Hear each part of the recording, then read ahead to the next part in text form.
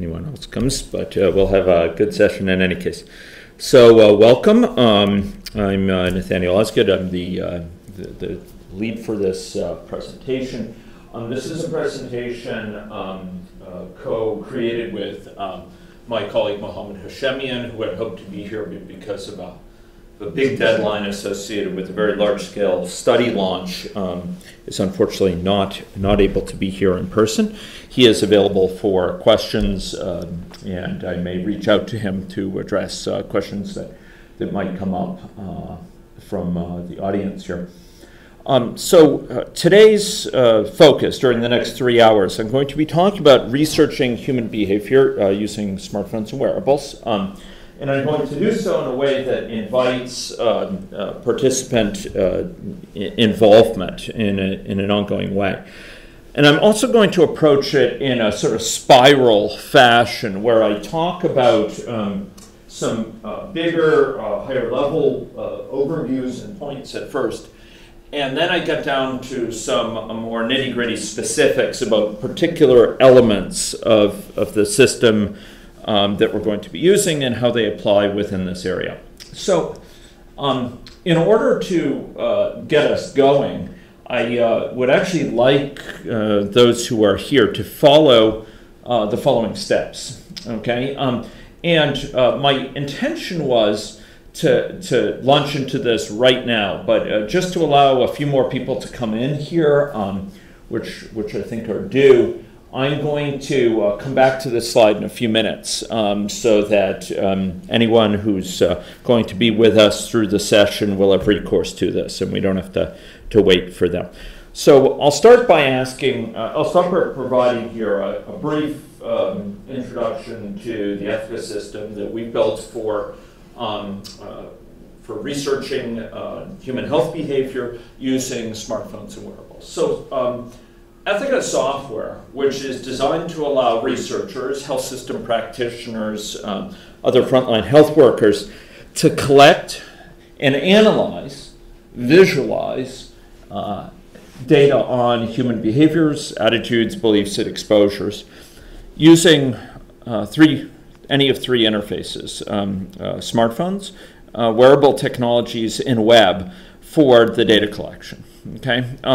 Traditionally, it's been focused on smartphones, but within the past year, there's been a big push to have Ethica be available via web without requiring a smartphone app, and to support a wide variety of wearable technologies, such as through the Google Fit system.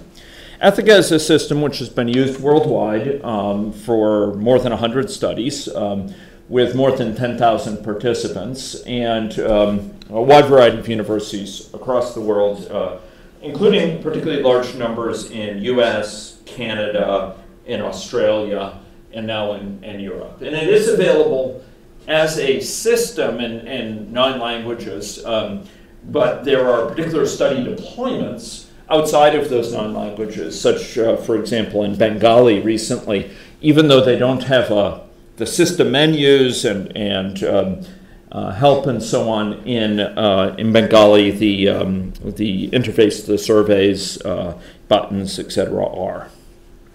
So I want to provide here a glimpse of Ethica from the very highest level so that we can kind of navigate within it in an interactive way in just a few minutes, okay? We're then going to go in particular components. So Ethica broadly is a system that provides several key components for interaction with different types of users. Typically, a study will start with a researcher who interacts with the researcher dashboard. It's a visual web-based interface. In order to define a study. And defining a study involves, as we'll see shortly in a hands-on way, a set of particular activities to be undertaken. Specification, and I use that word advisedly, not programming, but specification in a graphical fashion of data sources, of surveys, and other activities to be undertaken, say time use tracking, or components associated with cognitive tests, other types of elements. And by specifying the study, the researcher essentially is articulating a design for the study which can then be placed onto smartphones in a highly custom way, in a way that each study will differ from the others in terms of the surveys, the data sources, and the activities. But whatever their design is, it'll be able to be used by participants through smartphones. Android and iOS are both supported, through web-based apps. And what's not shown here, but really should be provided with another line, is via wearables. Okay. So a study will be pushed down to devices like web-based browsers, Android, and it will interact with the participant to collect data. That data will be brought back to the researcher dashboard in a fashion which then allows the researcher to browse the data that's collected, to refine aspects of the study that have been specified, and to monitor adherence over time, and to perform types of analysis and visualization. Okay.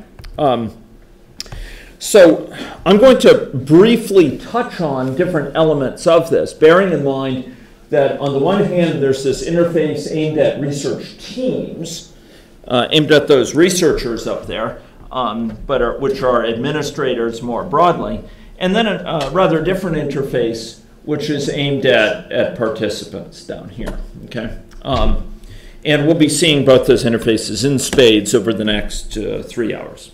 Okay, one of the components that we emphasized for studies was data sources. Data sources within Ethica are varied. There are dozens of them that can be specified for a given study as to allow data collection for that particular type of resource. But broadly speaking, they can be divided into about 5 or 6 different categories. Location data, physical activity related data, contact network tracing data, digital footprint data. This includes things like app use, screen time, incoming calls, outgoing calls, text messages received. Environmental data, this is data on the physical environment that surrounds us, and wearable devices. Okay, so these are data sources that can be configured here for a given study. And different studies will make very different use of subsets of these. So a study seeking to understand the spread of a communicable disease might place a prime emphasis on on contact network data, but might also be interested in location data. Maybe to discover if people are engaged in care-seeking behavior, or maybe to know if people are co-located in a crowded environment with others who happen not to be part of the study. By contrast, studies interested in physical activity might collect physical activity data from the phone, but from wearables as well, and perhaps aspects of the environment which might shape that physical activity. So those are the data sources. Now, in terms of participant interaction, the data sources are collected in the background. So things like app use, the screen time, their text messages, accelerometry or pedometry data, step counts over time, those are collected in the background. Participants don't have to be aware of it. By contrast, there's a set of so-called activities which include surveys and others, such as cognitive tasks, which specifically involve the participant. They involve the participant in a conscious way, interacting with those surveys, or sometimes allowing them to expire. Surveys can be used in very rich ways to capture self-reported data from the participant. Things like cognitive tasks can be asked after the participant has joined and after baseline questions have been asked.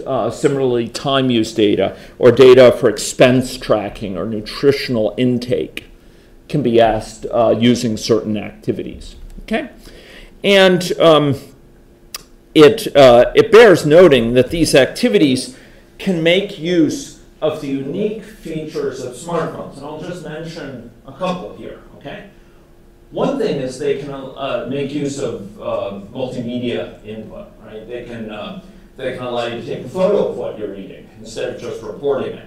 Take a photo to show the fact you're actually taking your medication right now, for example.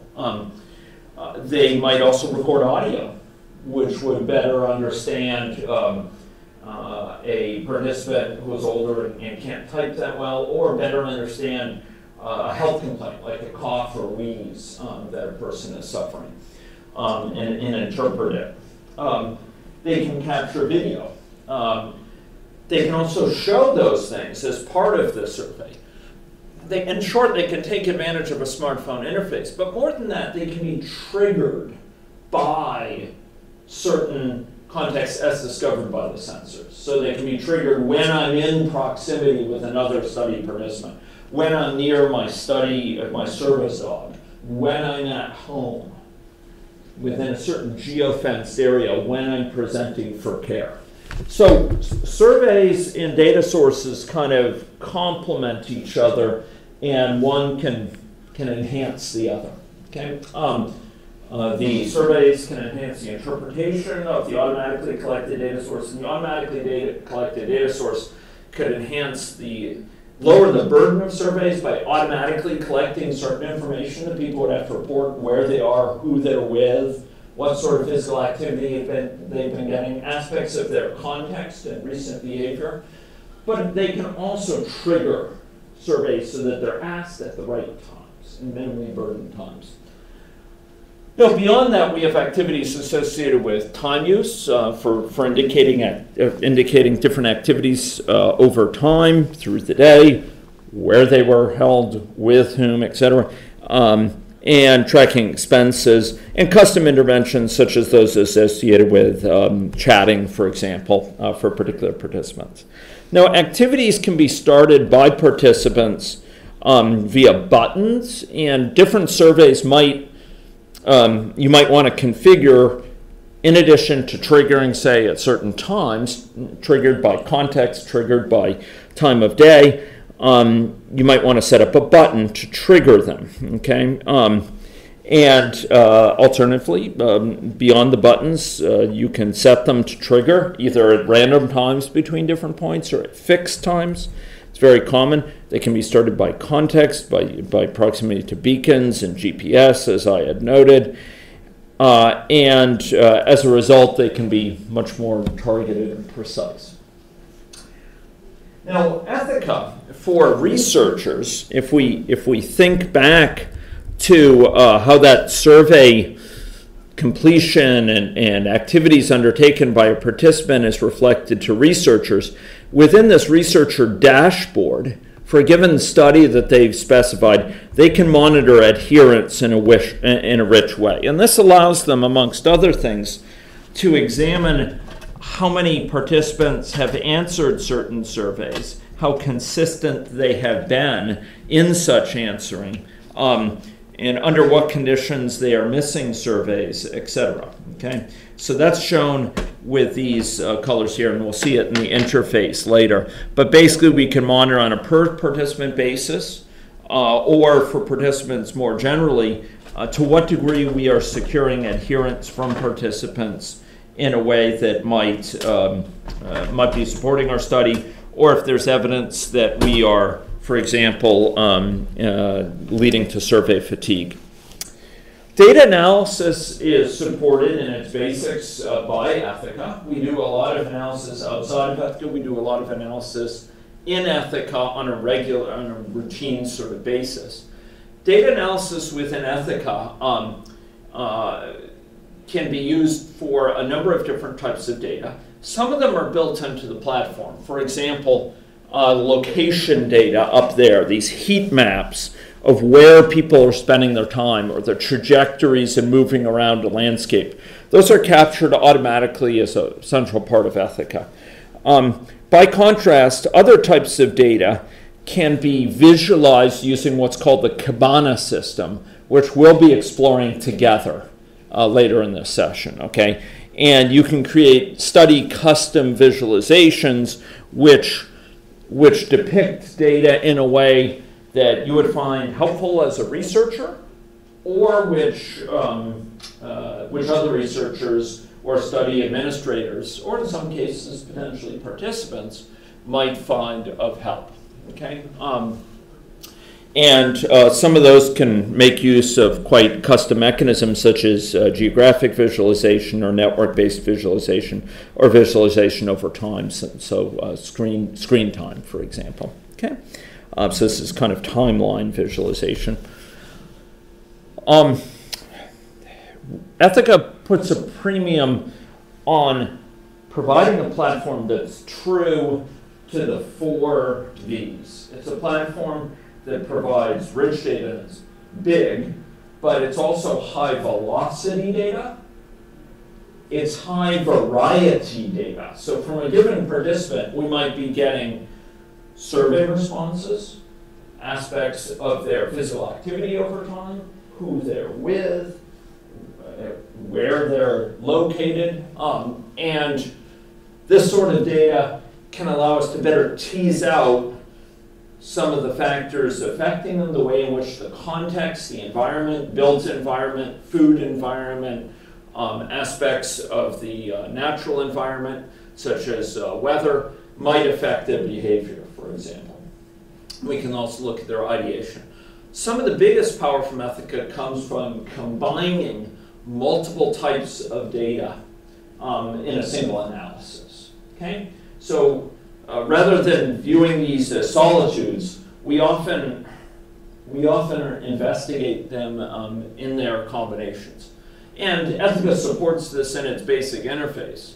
For example, in allowing us to look where people answered certain surveys, which gives some understanding of, for example, where they're reporting barriers to physical activity, or where they are engaged in care seeking or engaged in harmful self-behavior. And we can also, through interfaces such as Kibana, we can easily map out, for example, where people are engaged in physical activity over time. Okay. So Ethica does support a variety of types of cross data. So I've just provided a glimpse of the Ethica system, and I will note that these slides are available to you via a set of resources that I will now show, and a set of steps that you can undertake now to make use of the remaining time well. Okay, so the materials, including these slides and many others, are provided at this materials link.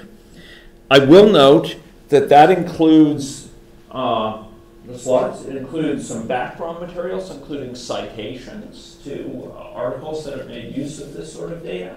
It also includes scripts for creating some sophisticated custom graphs within the related system to Kibana, Vega, and some other components as well, such as instructions on modifying those scripts.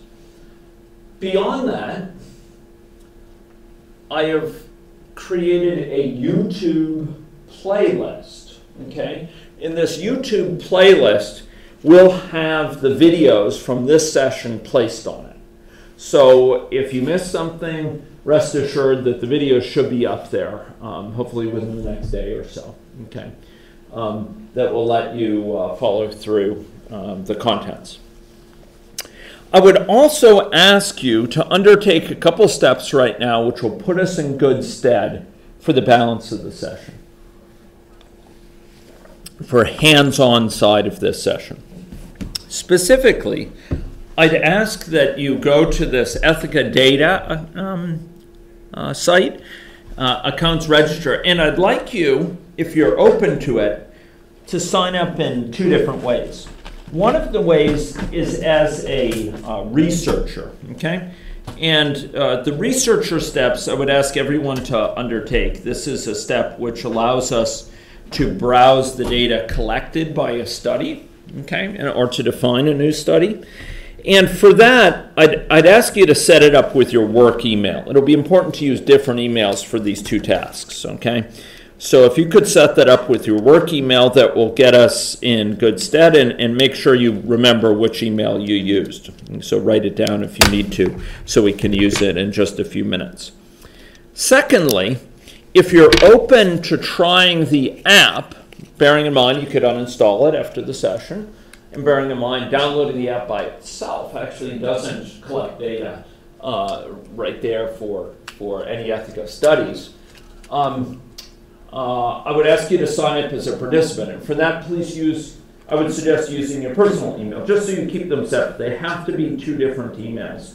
One as a participant and one as a researcher. Okay? So if you wouldn't mind doing that, if you sign up on that page, that web page on ethicadata.com, that will put us in really good stead for quickly getting going with the app. Okay? With the app, what you can do then is use it to view the studies that we're going to be building. Okay?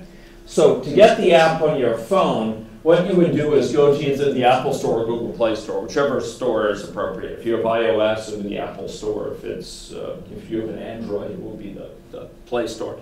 And you would search for Ethica Health. You download and install that. And the way it works is Ethica Health, if you just install it, you're not in any study, so you're not offering up health data there. On the other hand, if you opt into a study, that's when it's at that point that you'd be engaged in data collection. So I'd like you to, once you install Ethica, to sign into it using the one you entered as a participant. So this is the personal email and password used above as a participant. And I'll just highlight that. So when I say personal, this is participant, okay? Email. So there we go. Okay. So that would be this email and password. Okay. So once you install it and log in, it's only at that time that you'll be able to see the interface, which we'll be walking through, and that you'll have the option of opting into studies. Okay. Okay. So. Are people done with that? Have you gotten through that yet? Or are you still working through it? Anyone need help?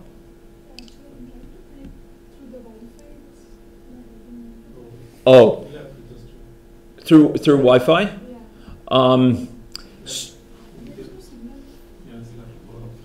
So they actually gave a sheet, and maybe is it this sheet here? Yeah, I just got these information filled out, but then it's asking for a text message, but I don't have the signal here.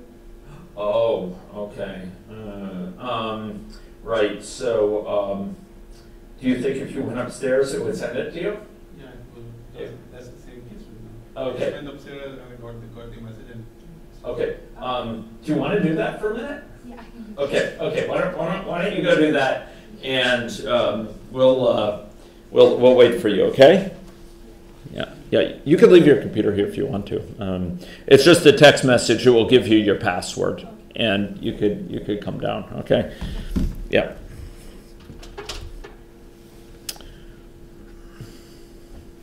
Okay. So what I'll do is I'll use this time to go and get the Ethica app up on the phone here, so we can walk through it. Okay. You can download it from Play Store, or you can download it from Apple Store. That's right.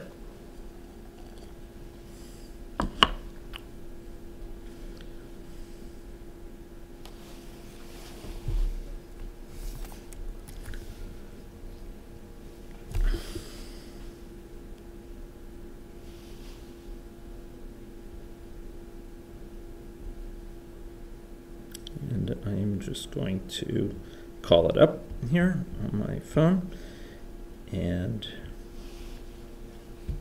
there we go. Great. And I will switch over to this guy here, and 194, and there we go. Okay. Okay.